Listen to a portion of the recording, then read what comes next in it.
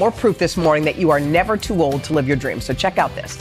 This is Dorothy Hoffner. She's from Chicago. Guess how old she is? Guess. 104. What? No. She is setting a record for being the oldest person in the world to tandem skydive. She did this jump from 10,000 feet with an instructor from the U.S. Parachute Association. Okay, by the way, this is not her first jump. What? She started jumping out of planes when she was 100. Unbelievable. 4 years ago. Wow. Unbelievable. She landed safely.